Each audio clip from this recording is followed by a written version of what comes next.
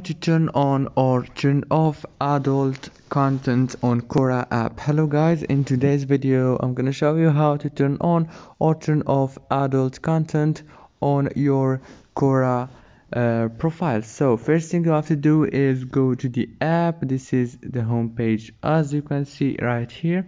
Now all what you have to do is go to the top corner and click on your profile picture.